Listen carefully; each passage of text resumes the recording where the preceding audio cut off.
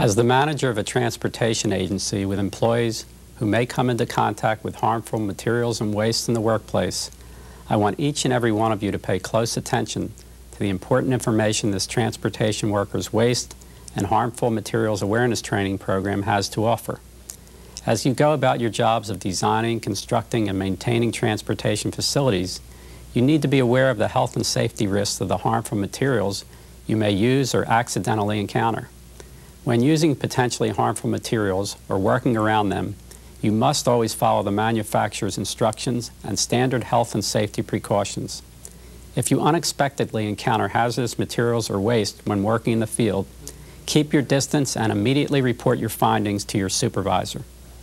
Also, I want you to know that this awareness training program itself will not equip you to work with harmful materials and waste.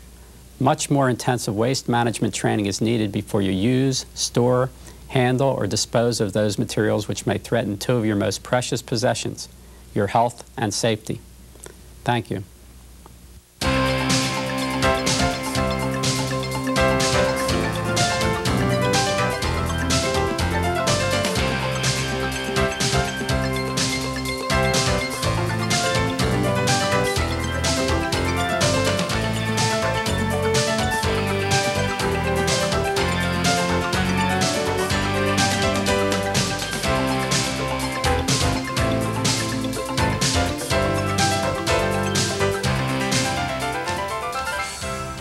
On any given day, design personnel are involved in a lot of different activities.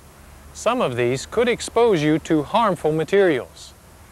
Our mission in this tape is to help you be more aware of the presence of common harmful materials.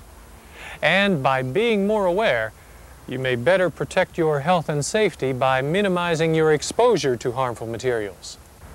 You're probably aware of some of the harmful materials and situations connected with your job. So here's a quick quiz to get you started.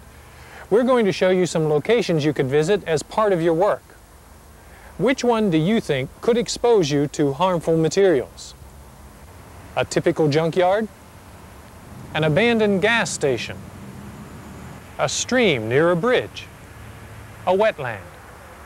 Or a beautiful area like this? Okay, which one did you choose? You could have chosen the junkyard because of the obvious hazards like battery acids, so that's a possible right answer. An abandoned gas station is a likely place to find petroleum contamination, another possible right answer here. And of course, in and alongside streams, particularly near bridges, you'll find discarded materials which could be harmful. You never know what you'll find in a wetland since the water and brush hide or absorb harmful materials. So wetlands could be another right answer. And here, you don't know what's around this lake or seeping into the water contaminating it. So even a location as pretty as this could harbor harmful materials. This is the kind of quiz that everyone loves. No matter which activity you selected, you get a passing grade. All the possibilities could, now let me emphasize that again, could expose you to harmful materials. That does not mean that your jobs are unsafe. It means that you need to know more about the presence of harmful materials and situations, know what to do to protect yourself, and know how to do the job correctly. Why? Our industrial society has done an excellent job of leaving harmful materials behind. The U.S. Environmental Protection Agency lists Pennsylvania second in the country in Superfund waste sites. And what about unidentified sites? There may be plenty of those too. Harmful materials can be found anywhere, on state highway rights-of-way, in active or abandoned buildings, even in unexpected places like rural or busy locations. And don't forget about the products you use in your work. They're useful, yes, but some are harmful and require you to follow safety precautions. What we're dealing with here is a case of the known and unknown. If you identify the presence of herbicides, raw sewage, or asbestos insulations, there are precautions to follow. But what about the unknown, the buried waste site, the seemingly harmless trash, or the unmarked materials found in inlets or streams? If you suspect the presence of a harmful material, what do you do? In these and similar situations, we'll give you guidance, because some materials may be harmful to your health and safety if you don't take proper precautions. When we say harmful materials and wastes, we mean substances that could pose a risk to your health or safety or the environment. Most harmful materials are in solid or liquid form. Such materials may become more harmful if you breathe fumes created by mixing or using some chemicals, or when you allow vapors to escape, for example from opening containers which may harbor harmful materials, or when you stir up dust, which you could breathe or carry with you on your clothes. Now that we've covered the basics, let's take a look at some real-work situations. Paul, Hi. where you going? We're going up to Boyce Road to do a field view on that bridge replacement over Chartiers Creek. Well, we're going to survey out there next week. How about if you find anything, let us know. We'll make sure to do that. Okay, take care. Yeah, see you later. Never see him. I don't know, bud. This place looks pretty clean. I don't think we're going to find anything out here.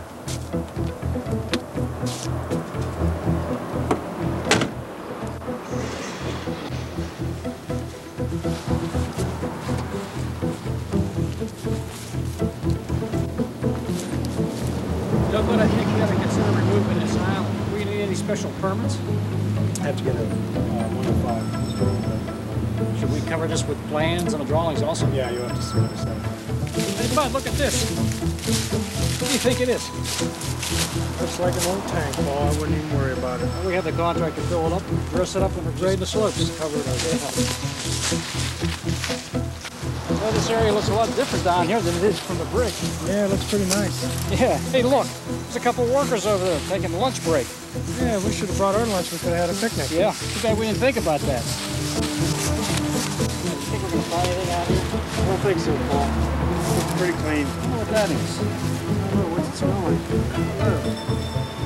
I can't make it out. We should tell the guys back at the office there. Yeah, we should just... Yeah, really picturesque area. Something like you see in those paintings. This place is harmless. Pretty good day for a field view. Yeah. This is a nice little park, Paul. Yeah. Well, let's head back to the office. Okay.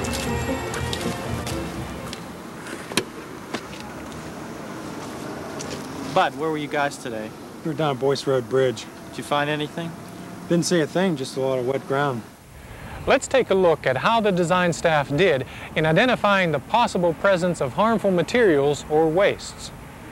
In the office, the design staff set out for the field view without referring to any initial site assessment or land use documentation. They didn't even look at the plans for the site. Referring to documentation is an important starting point. Learn as much as you can about a property before you set foot on it. In addition to site assessment documentation, there may be aerial photographs, fire insurance maps, or old registers to examine. Even when you're in a hurry, take whatever time you have to find out as much as you can about the history of the property before you visit it. At the stream, Paul and his assistant looked around, but they didn't really observe. They focused solely on the important design and engineering problems, forgetting entirely the possible presence of harmful materials. By doing so, they missed obvious clues indicating contamination. In today's industrial world, you can no longer conduct business with that kind of thinking. The presence of harmful materials is common.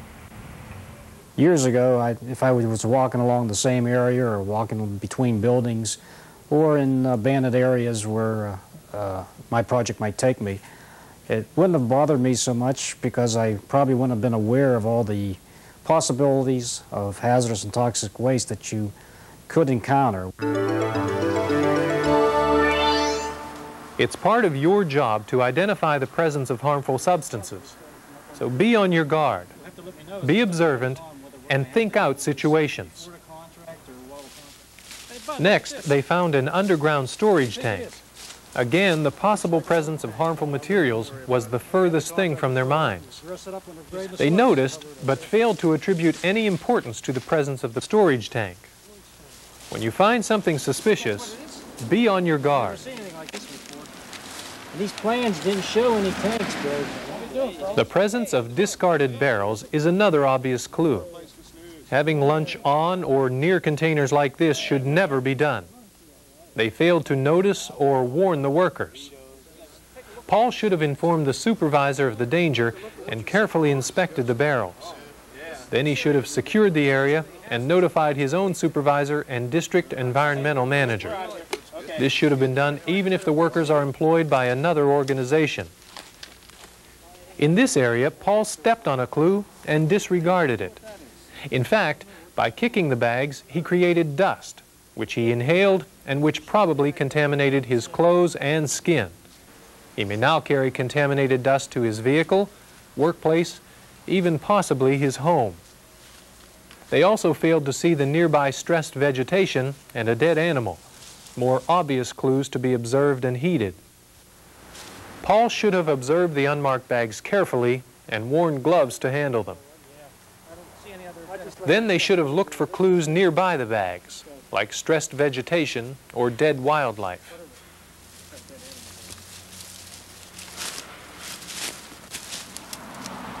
As Paul and Bud passed through the park, they met their first real unknown harmful situation. In the previous situations, there were visual clues. Now there is nothing to indicate any problems. While stressed vegetation is a good first clue, an attractive, clean area, even one in use like a park, doesn't eliminate the possibility of buried waste. This is the original plan. In this case, initial site assessments and other documents are even more important and may provide you with your only indications of the previous use of the property. However, there are some visual clues that may tip you off to the presence of harmful materials. Ground contours which are different from the surrounding area.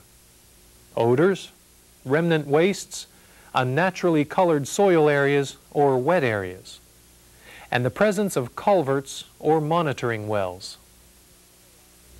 During the preliminary and final design phases of the transportation project development process, there's a lot of field work going on.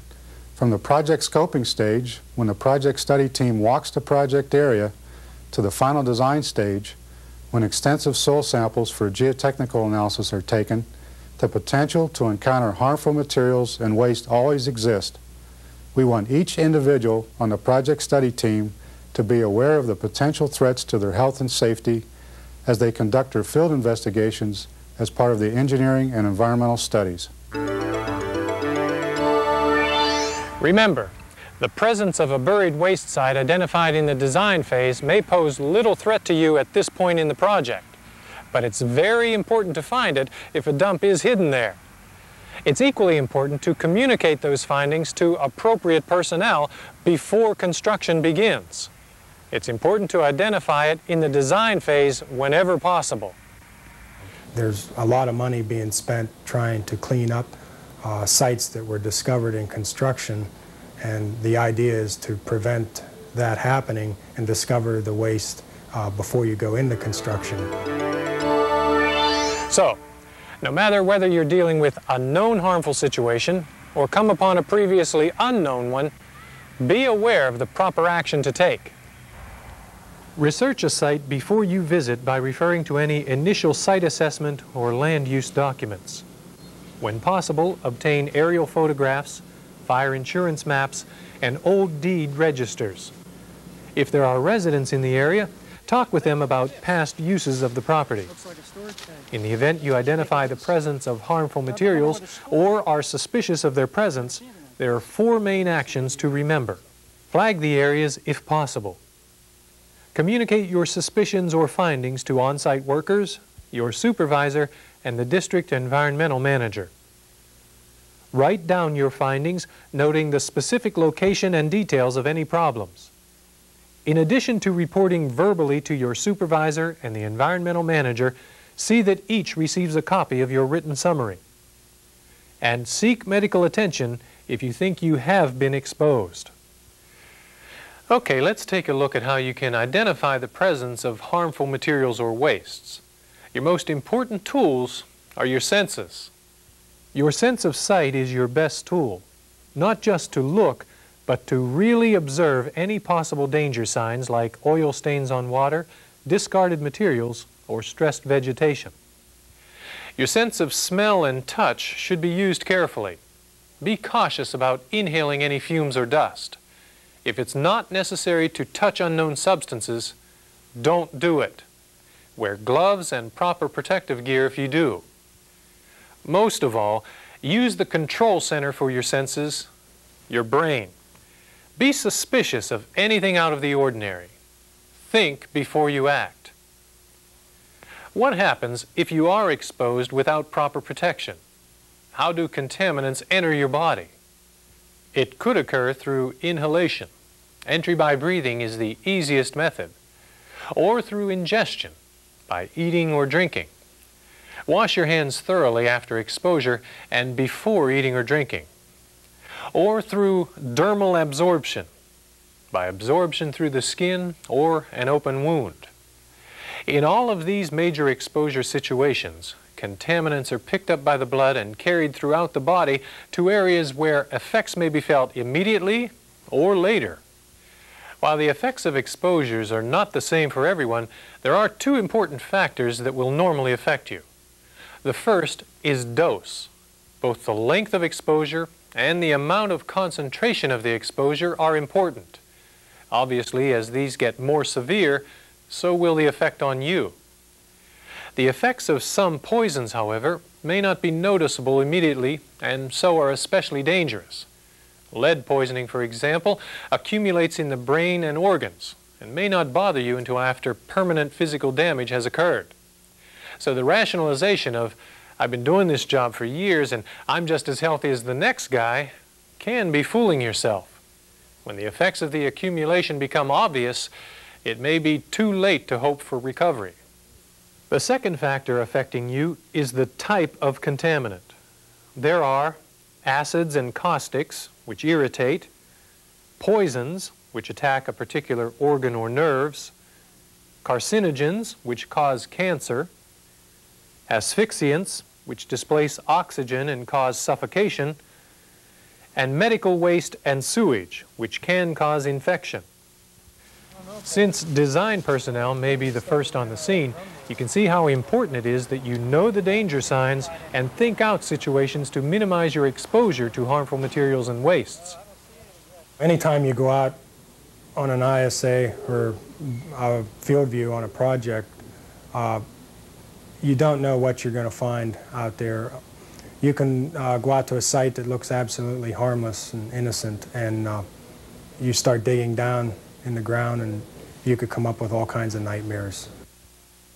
Up to a few years ago, I would have said our job is safe, but in the last few years, as we're becoming more and more aware of hazardous waste and how easy it is to encounter it along our state highways, I would say it makes me a little bit more cautious. I don't feel my job's unsafe, just need to be more aware of what is out there. It's frequently difficult to make people understand the importance of reviewing the documents and to go out and do a site inspection and take care in doing the site inspection. And trying to impress this, the importance of this, we've developed checklists for people to follow that reinforces what they should be looking for. We also try to copy any pertinent documents in publications and to sort of remind them of problems that can be encountered and the seriousness of the problem. When the people in our title search section do a title search and tell us what companies were there before, we have a little bit of insight into perhaps what was manufactured there. And that gives us a reason to look closer before we go in as far as what possible hazards may be at that site.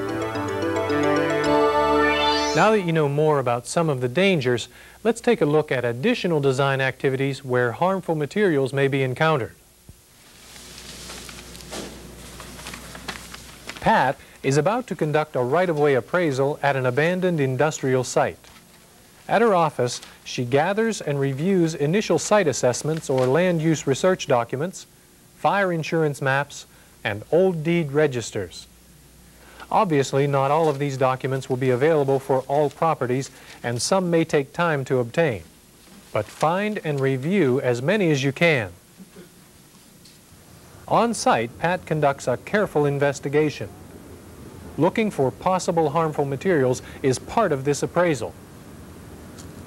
She finds asbestos insulation, unmarked barrels both inside and outside the structures, drains and sumps with potential contamination, and connecting pipes which apparently discharge outside. It's possible that the contents of the barrels were dumped into the drains. From the site assessment documentation, Pat knows about the presence of above-ground storage tanks. Not reported in the site assessment are additional underground storage tanks, which Pat identified when she discovered connecting pipes and sumps inside the building. Remember, land use documentation is your starting point. Even if your research is thorough and your investigations are careful, you must still be ready for the unexpected. Some locations are more likely to harbor harmful materials than others, such as abandoned mines, quarries, depressions, or old dumps. They're often targets for illegal waste disposal. Railroad crossings or areas along railroads. These areas have a better than average chance of harboring harmful contamination resulting from accidents or discharges. Now that you have a new appreciation for the dangers of harmful materials and wastes, and for how you can minimize your own and your fellow workers' risks, put this new appreciation to work. Your on-the-job experience is invaluable. Use it, along with the information we have provided you, to reduce your exposure to harmful materials. Be on guard, no matter what activity you're involved in. When you get right down to it, it's your brain that's your first line of defense. Think out situations.